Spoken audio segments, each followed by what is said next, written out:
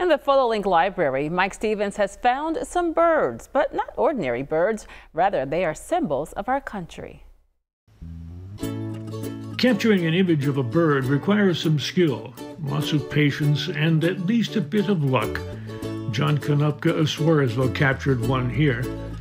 Amy Zimmerman of Auburn caught a whole crew going out over Lake Ontario. Amy was out fishing for salmon.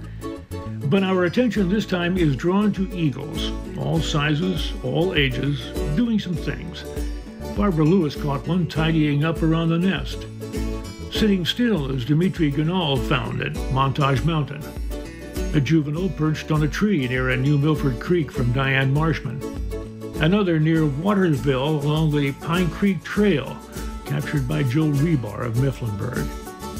Look closely here for the white dots near the top of this tree on the farm of Samantha Koch in Lewiston Valley.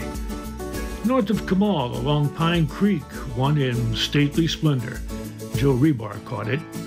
Beautiful standing still, more impressive in flight. They cruise with ease, or so it seems to us. Monica Marzani of Clark Summit spotted this one over the Delaware River. They float through the air effortlessly as we stand and watch. At times together or simply a random meet in the air, their beauty and grace cannot be denied. Alone, it seems a wonder the way they travel over us. Phyllis Heil got the 3 images we've just seen in Irish Valley, Shamokin. Our 2 final images come from Rick Liebert on Eagles Mere Lake. Off this one goes to who knows where.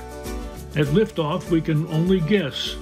On that note, we'll say farewell and see you next time in the PhotoLink Library. I'm Mike Stevens.